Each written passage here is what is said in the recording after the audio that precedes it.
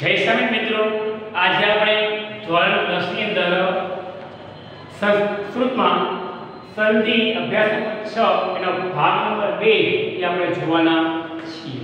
મિત્રો, અગાઉ આપણે જે છે એ સંધિના બે નિયમો, વિસર્ગ સંધિના નિયમો આપણે જોયા. મિત્રો, તમને પરીક્ષામાં એકલી વિસર્ગ સંધિ નહીં પણ સંધિના જેટલા પ્રકારો છે, સ્વર, વ્યંજન, બરાબર, દરેક સંધિના નિયમ પ્રમાણે તમને સંધિ પૂછવાની છે. પરંતુ આ સંધિના ઉદાહરણો છે જે છે 10મા ધોરણની ટેક્સ્ટમાંથી એ પૂછાવાના છે. મિત્રો, અહીંયા આ અભ્યાસ છેલ્લો છે. આપણે અભ્યાસમાં એક જે હતો ઉપદ બે વિશેષણ પીઓ એ આપણે જોયો નથી. બાકીના અભ્યાસ 1, 3, 4, 5 અને 6 અભ્યાસ જોયેલા છે. અભ્યાસમાં 2 છે એ તમે જ્યારે સ્કૂલે આવશો ત્યારે કદાચ આપણે એ જોવાના થશે, કારણ કે એની અંદર વિભક્તિ એ આપેલી છે અને સર્વનામ છે. સર્વનામ તમે ધોરણ 9 માં તમે ટીક કર્યા છે. એ સર્વનામો અહીં આપેલા છે. બીજા પણ સર્વનામો આમાં આપેલા નથી. એટલે આપણે હવેના પીરિયડની અંદર હવે જે અભ્યાસક્રમ શરૂ કરીશું એની અંદર તમને કદાચ ફરીથી આપણે વ્યાકરણ છે એ રિપીટ કરશું. જ્યાં વ્યાકરણ કાંઈ બાકી નથી જોઈને કદાચ વ્યાકરણ બાકી હોય એ વ્યાકરણ છે મન કરી અને ફરી પાછું આપણે બીજા રાઉન્ડની અંદર છે ગ્રામર છે એ શીખવાડવાના છીએ. ફરી પાછું રિવિઝન, બરાબર. આવો રિવિઝન તમારી પાસે 2-3 વખત ફૂલ બોર્ડની પરીક્ષા આવશે ત્યાં સુધી આપણે ગ્રામરનું રિવિઝન એ 2-3 વાર આપણે કરશું. કારણ કે તમને 20 માર્કનું 18-20 માર્કનું ગ્રામર છે એ પરીક્ષા પૂછાય છે. એટલે બહુ નિયમ સહેલા અને ઉદાહરણ સહેલા હોય છે, એટલે તમે સારા માર્કે એ પાસ થઈ જશો.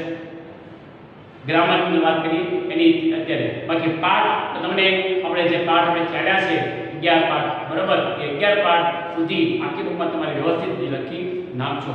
અને નિયમમાં ગ્રામર પણ આ સંધિ જે છે એના ઉદાહરણો એના નિયમો જે છે તમે ચોપડીમાંથી એ લખી નાખજો.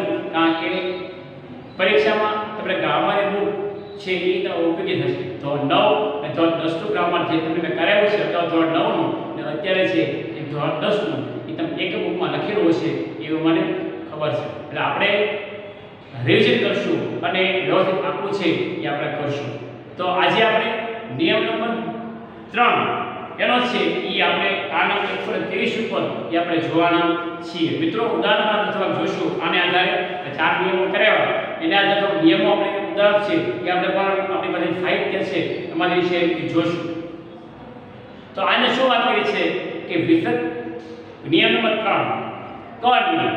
વિસર્ગ પહેલા જો આ હોય, આ વિસર્ગ છે એની પહેલા આ હોય, બરાબર.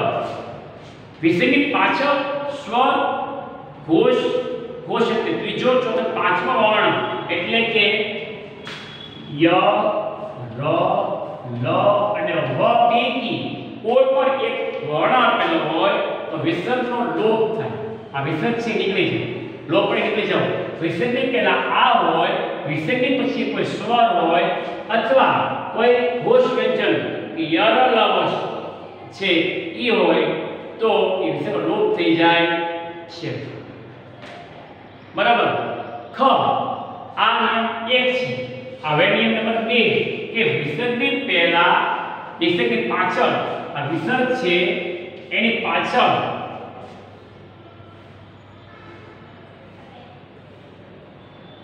વિસર્ગની પહેલા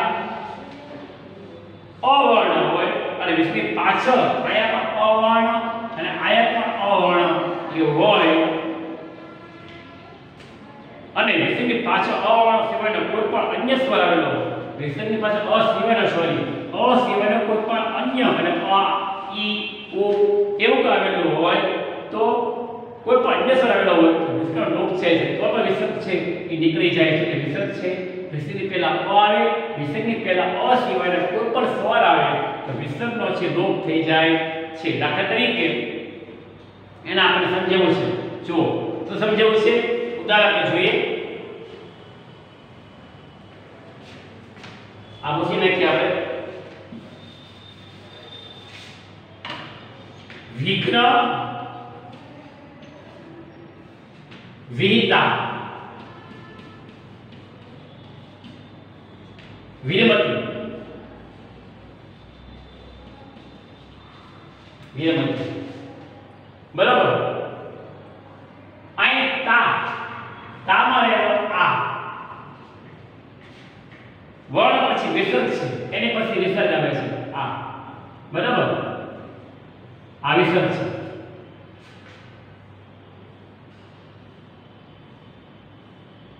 તેની પાછળ વ એની પાછળ છે આ વ વી છે એનો વ પડો આવેલો હોય છે તો આ વિસર્ગનો છે એ લોપ થઈ જાય શું થયું તો વિસર્ગની પહેલા આ તાનો આ વિસર્ગની પછી તો વીનો વ તો આ હોવાને કારણે આ નીકળી જાય વિસર્ગ એટલે વિઘ્ન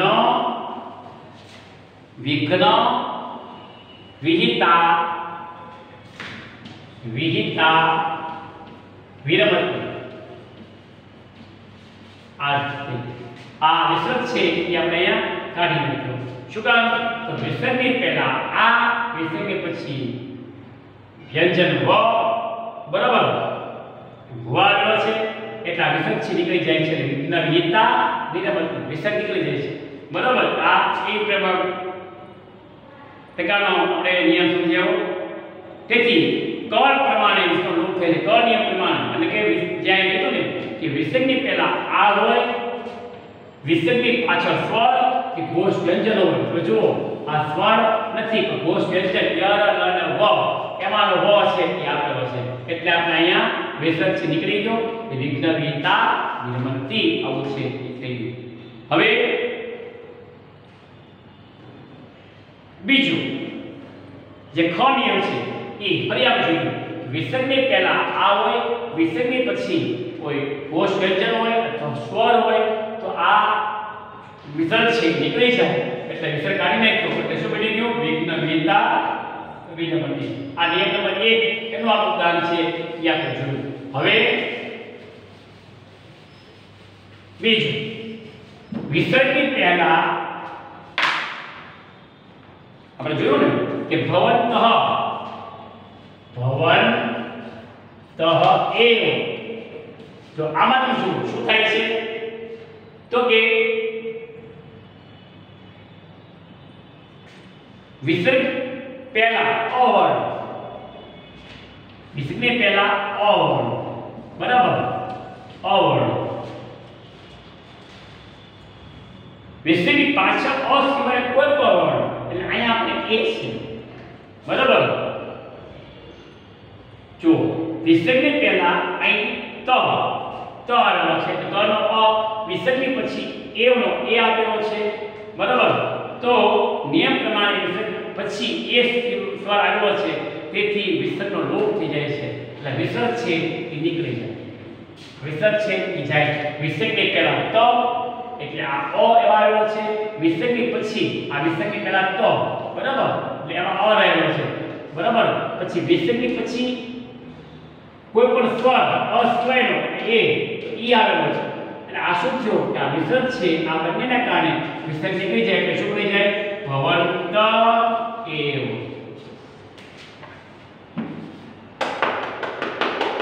શું થઈ જાય ભવંત એવ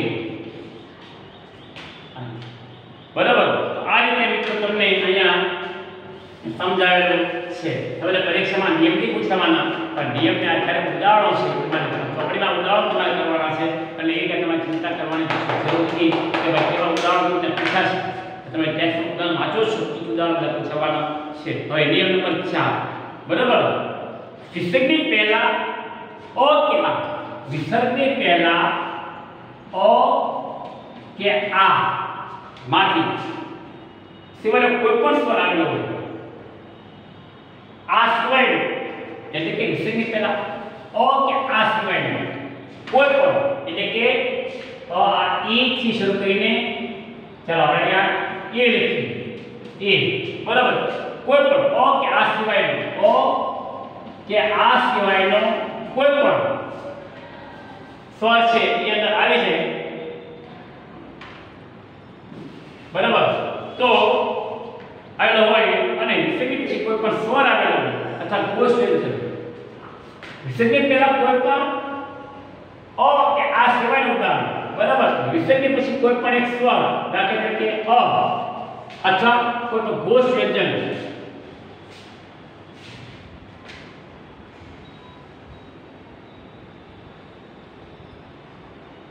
આવેલો હોય પૈકીનો કોઈ વર્ણ આવેલો હોય કોઈ સ્વર અથવા ઘોષ વ્યંજન પૈકીનો કોઈ વર્ણ આવેલો હોય તો વિસર્ગનો રેપ છે થઈ જાય. દાખલા તરીકે તમે જુઓ અહીંયા શત્રોહો અપી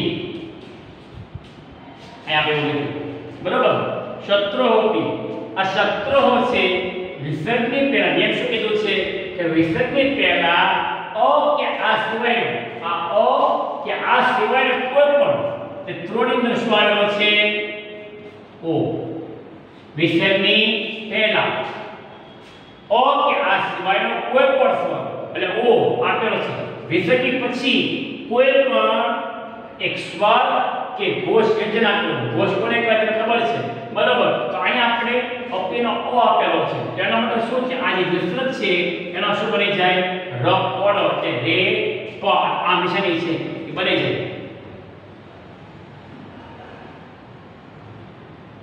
બરાબર આમ બની જાય નિશાની અથવા ર એટલો છે એ રે એટલે શું બની ગયું ઉદાહરણ તરીકે જુઓ અહીંયા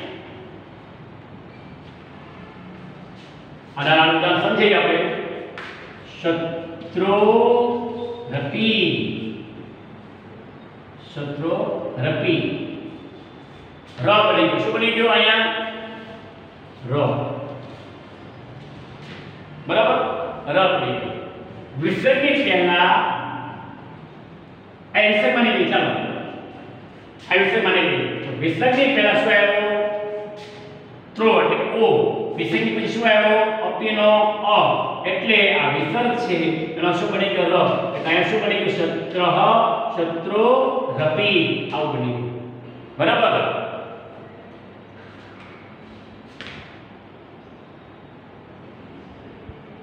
તો અહીંયા શત્રુહો વત્તા અપી ઓ વર્ણ પછી વિસર્ગ આવેલો છે એટલે અ આવેલો છે શત્રુ રપી બની ગયું. હવે આપણે નીતિનો એનો જોઈએ ઉદાહરણ નીતિનો આમાં ર કરવાને છે જોઈએ આ પૂછીએ જો નીતિ હી ન અહીંયા બીજું ઉદાહરણ છે વિસર્ગની પહેલા અ કે આ સિવાયનો કોઈ પણ સ્વર એટલે કે લીટીની રહેલો ઈ બરાબર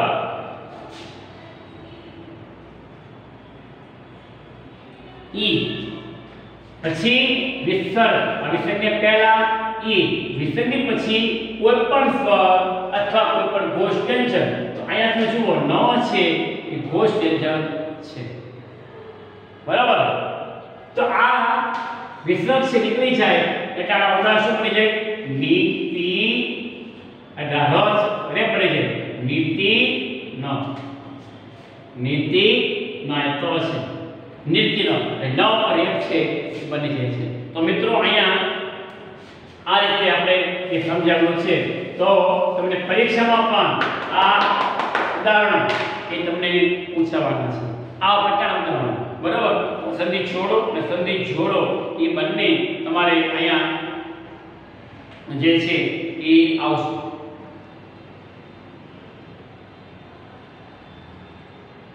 તો આ રીતે એ મિત્રો અહીંયા આપણે અભ્યાસ નંબર 6 એના છે એ કહેવાય કે નિયમો એ આપણે પૂર્ણ કરીએ છીએ. હવે મિત્રો તમને જે મારી પાસે જે એસાઇનમેન્ટ છે બરાબર પ્રશ્ન સંગ્રહ એમાં તમને ઉદાહરણ આપણે છે એ જોઈએ તો જુઓ એન અપૂર્વો અયમ અપૂર્વ વત્તા અયમ અપૂર્વ વ છે એ વ્યંજન છે વિસર્ગ છે વ નિદન અને આગળ અ છે અયમ અ બરાબર પછી તન્ન આસુરો તત તત ન વત્તા આસુરો બરાબર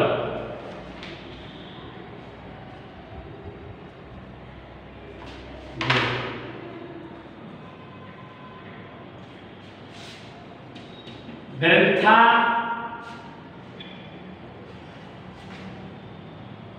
ગારો પી. તો જુઓ અહીંયા અવગ્રહ છે, વિસર્ગ કરી નાખીએ, અહીંયા શું બની જાય અપી. બરાબર. આ ગ્રંથાગારો છે એ આ જે છે ઘણા એનો બની જશે ગ્રંથાગારો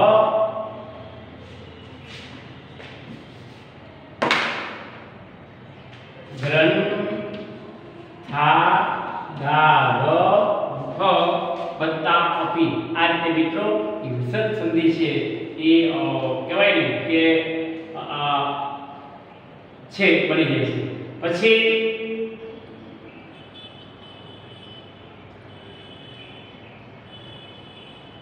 શૈલેષુ એવ શૈલુષ એવ બરાબર.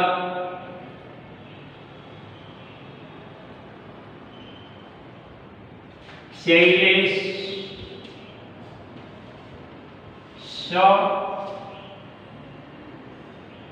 શૈલેષુ હુ વત્તા ઈવ.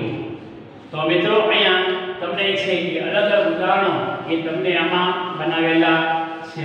તો મિત્રો અહીંયા એવા ઘણા બધા ઉદાહરણો તમારી જે ઘણા એસાઇનમેન્ટ આપેલો હોય, આ એસાઇનમેન્ટ હોય તમારી પાસે, તો તેમાં ઘણા બધા ઉદાહરણો એ તમને આ સંધિના એ જોવા મળશે. તો મિત્રો અહીંયા આપણે જે છે એ વિસર્ગ સંધિ એ આપણે પૂર્ણ કરીએ છીએ. આગળના પીરિયડમાં મેં તમને અગાઉ કીધું એમ કે હવે જે ગ્રામર બાકી છે એ ગ્રામર પૂરું કરીને ફરી પાછું રિવિઝન સ્વરૂપે આપણે જેટલા અભ્યાસ છે કરાવ્યા છે એ બધા અભ્યાસ આપણે ફરી પાછા એ જોઈ લઈશું. અને છેલ્લે સ્કૂલે જ્યારે તમારી સ્કૂલ ખુલશે અને જ્યારે તમે પાછા આવશો સ્કૂલે ત્યારે વિભક્તિ અને અભ્યાસ નંબર 2 જે છે એ આપણે કરાવશું. જેમાં સર્વનામ છે અને વિભક્તિ ફરી પાછી આપણે જે નર્મદામાં કરાવતી એ ફરી પાછી આપણે વિભક્તિ છે. બાકી આ સંધિ જે છે મિત્રો બહુ સહેલી પૂછાય છે. એક કે બે ઉદાહરણ છોડો એ સંધિ જોડો, 2 માર્કની સંધિ પૂછાય છે એટલે તમારે કોઈ ચિંતા કરવાની જરૂર નથી. અને જે આ ગ્રામર છે 10મા ધોરણ સંસ્કૃત ગ્રામર એ બહુ સહેલું હોય છે. તો તમને જે પણ ન આવડતું હોય અત્યારે મેં શીખવાડ્યું છે પણ તમને ફરી પાછું એ આપણે રિવિઝન કરાવશું. એમાં પણ તમને કંઈ સમજાવવાનું ન હોય તો આપણે છે એ ફરી પાછું ગ્રામર છે કરાવશું. તમારી પાઠ્યપુસ્તકમાં પણ તમે વ્યવસ્થિત આ જેટલા અભ્યાસ કરાવ્યા છે એ બધા અભ્યાસ વ્યવસ્થિત પાઠ્યપુસ્તકમાં લખી નાખજો. અને વ્યવસ્થિત તમારો વિડીયો જે તમે જુઓ છો ડેઈલી વિડીયો પર તમે વ્યવસ્થિત જોતા રહેશો. આજે આપણે સંધિ છે પૂર્ણ કરીએ છીએ. અભ્યાસ નંબર 6 છેલ્લો અભ્યાસ એ આપણે પૂર્ણ કરીએ છીએ.